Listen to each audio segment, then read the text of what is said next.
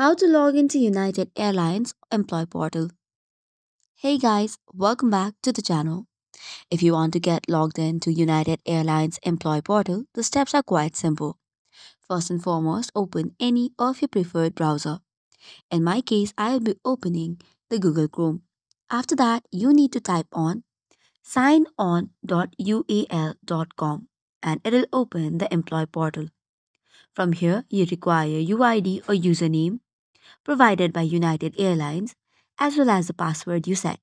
Once you do so, tap on the login button. After this, if you have correct credentials, you'll get logged in into the portal.